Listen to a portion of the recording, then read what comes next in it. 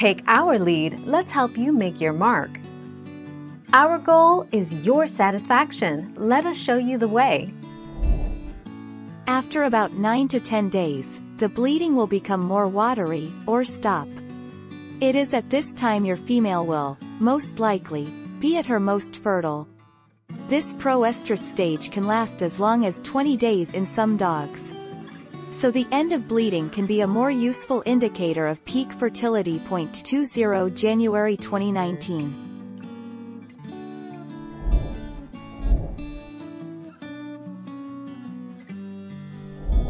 Make your mark, take our lead. From what I have read online, successful dog breeders let the male mount the female across a 3-day period. This will typically be on days 9, 11, and 13 of the cycle.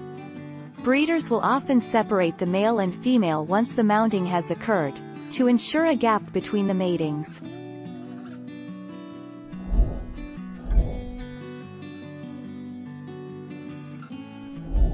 Make your mark, take our lead.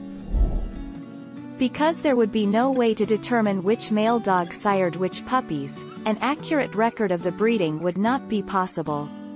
It is possible, and even likely, that your female became pregnant, even without a tie during mating, as long as the male ejaculated prior to withdrawal.